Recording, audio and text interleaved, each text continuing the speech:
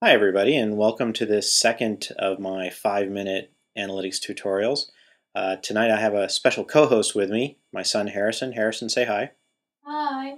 Yeah, he's trying to do his deep voice there. It's kind of hard for him, but he's going to be 9 this week, so I thought it's important he start out in his podcasting career. So anyway, what we're going to be talking about today is keyword analytics and how you can analyze different phrases that are generating traffic to your site.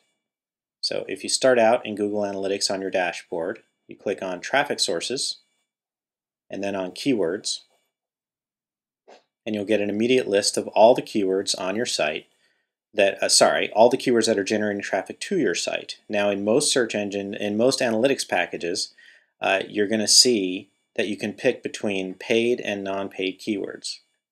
If you click on non-paid keywords, my son's being a little bit of a... This may be Harrison's last co-hosting opportunity, but we'll see. You have to click on non-paid so that you can see all the non-paid keywords, all the organic search keywords that are generating traffic to your site. I always start there because I want to see which phrases are generating traffic from the organic results. Those are the ones that are generally going to be showing me the concepts for which search engines find my site to be the most relevant.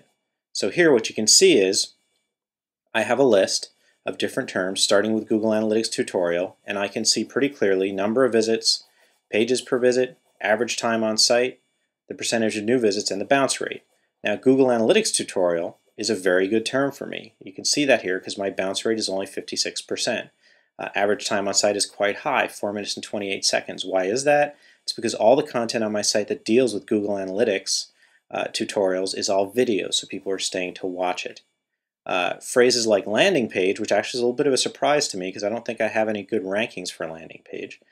Phrases like landing page also generate decent time on site, 1 minute and 13 seconds compared to an average of 1 minute and 20 seconds, and about 1.5 page views per visit. So that's the basics, and one of the things you can do with this is, okay, I know that these are good traffic generators, so I'm probably going to want to go and take these top 5 keywords, and I'm going to want to write more content on my site about them.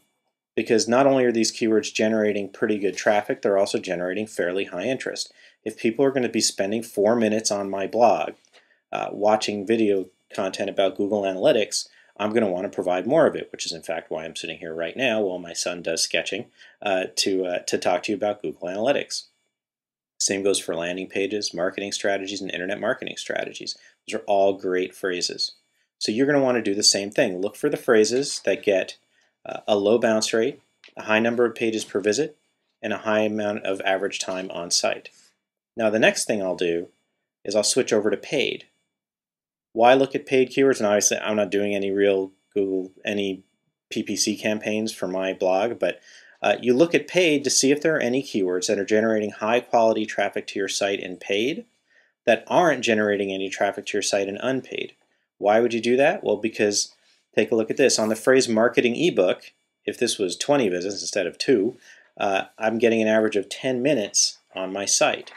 That means that I probably want to try and gain a decent ranking in the organic rankings for the same phrase, because we know testing it in paid search that it will generate good traffic for us. And that is why we often talk about how paid search is a great test environment for organic search, because you can use it, measure it over here under paid, find out that this is a really good keyword, and then focus some of your organic search optimization efforts on generating traffic and getting relevance for that particular phrase.